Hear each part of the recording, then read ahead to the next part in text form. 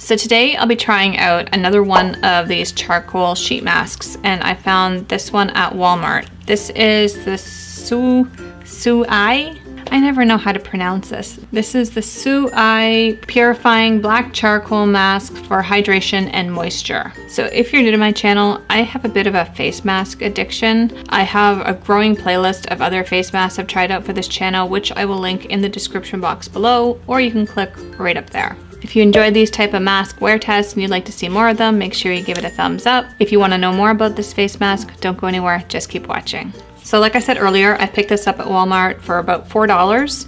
So I don't usually go for sheet masks, although I do admit they're starting to grow on me. And it's mainly because I have issues sitting still. I prefer to walk around and do things when I have a mask on my face. So let's jump onto their website and see what they have to say about this mask. So on their website it says, the Soo Ae Purifying Black Charcoal Mask is formulated using Korean binchotan. I'll put that word right here, because I have no idea how to pronounce it. An anti-inflammatory that purifies skin while brightening the complexion. With the addition of cultured green tea extract and green caviar extract, this mask recharges, hydrates, and boosts skin elasticity, resulting in beautiful, clarified, smooth, supple skin in just 15 minutes. Convenient and travel-friendly, the mask makes caring for your skin simple and easy, whether at home or on the go. Soo Ae's special blend of plant-based ingredients is scientifically formulated with multiple herbs based on the wisdom of traditional Korean herbology, which ensures synergistic efficiency and safely helps to improve skin conditions. Soo Ae's formulations stand apart from other plant-based skincare formulations not because of each individual plant and herb ingredient selected, but because of how these ingredients work together in order to provide visible results.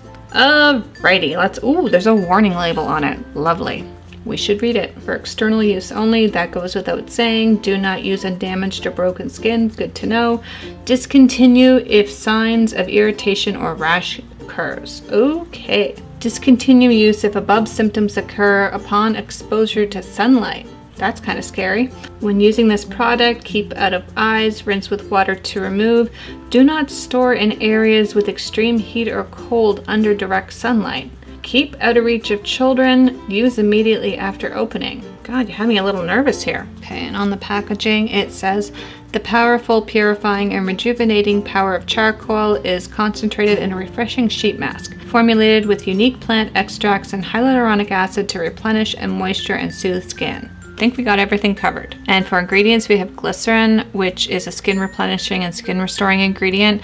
Basically, it doesn't help moisturize your skin, but what it does is it holds water up against it, and this prevents it from becoming dehydrated. We have a word that I can't pronounce, which I will put here because it's just so ridiculous I wouldn't even know where to begin to pronounce this. I think the C is silent. Nidium official root extract. Basically, it's marsh parsley, and this is apparently an antioxidant, often used in skincare. There's also cauliflower root extract, which is an anti-inflammatory. There's also green tea extract in this, which is an antioxidant. Next is mushroom extract, which is another anti-inflammatory. Next we have pomegranate extract, which is also an antioxidant. So there is also castor oil in this, which is not my most favorite ingredient in the world, because I find whenever it's used in a sheet mask, it leaves almost like a sticky wax type layer on my skin. But I'm trying to remain open-minded because when looking at the ingredients list, it's like the 4th or 5th last ingredient, which means there's not that much of it in here.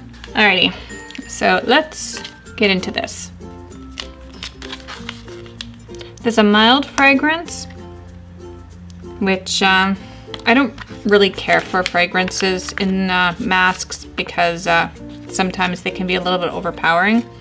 This isn't too bad though. It's not one of those really overpowering, knock you over type of fragrances. Ooh, this is a tad bit goopy. More than a tad bit goopy, it's really goopy. Where on earth is the front? I really should have had like a plastic sheet or something on here. I'm trying to find eye holes. Oh, I think I found eye holes.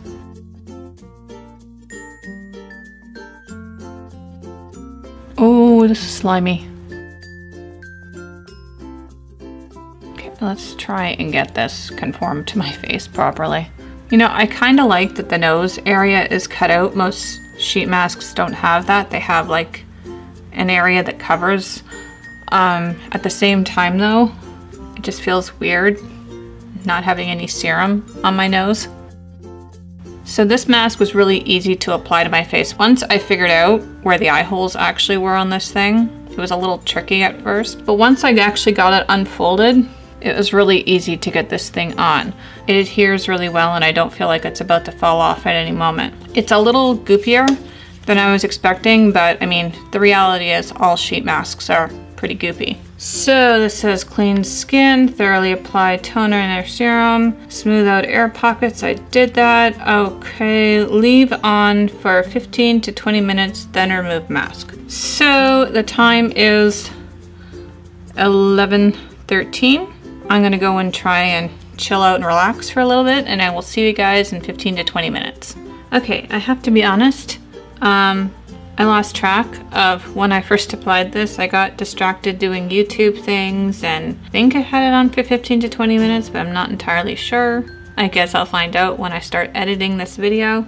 So what the heck time is it? The time is, so the time is 11:37.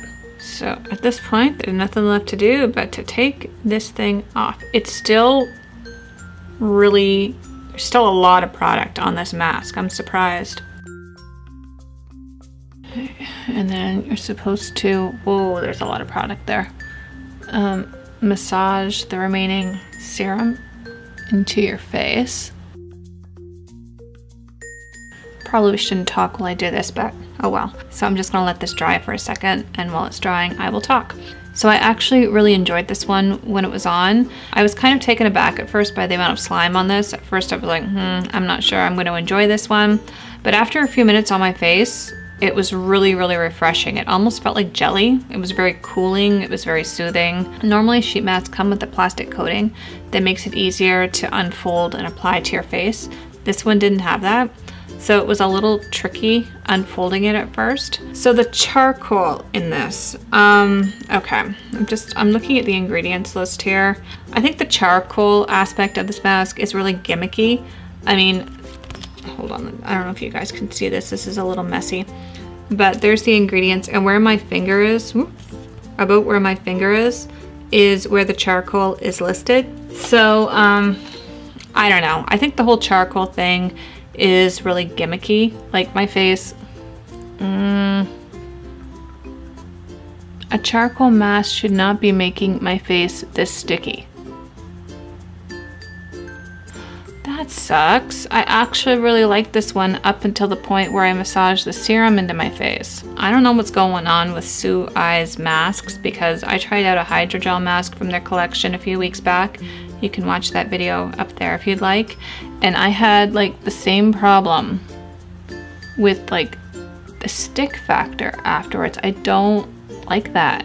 And I know I keep like playing with my face here, but I don't know what's doing that. If it's the castor oil, although there's not much in this one this time around, so I can't figure out what's making my face so darn sticky. So that's a bit of a disappointment. I really liked this one up until the time I took it off. It was very cooling, it was very relaxing, it was very soothing. And now that I've massaged the serum into my face, all I want to do is scrub it and get it off. There's really nothing detoxifying or purifying about this mask. It just leaves a big sticky layer of goop on my face, and now I can't wait to wash it off. So even though that was a bit of a disappointment, I hope you enjoyed this video. If you did, please give it a thumbs up. Don't forget to hit that subscribe button before you leave. Thank you so much for watching, and I will see you next time. Bye!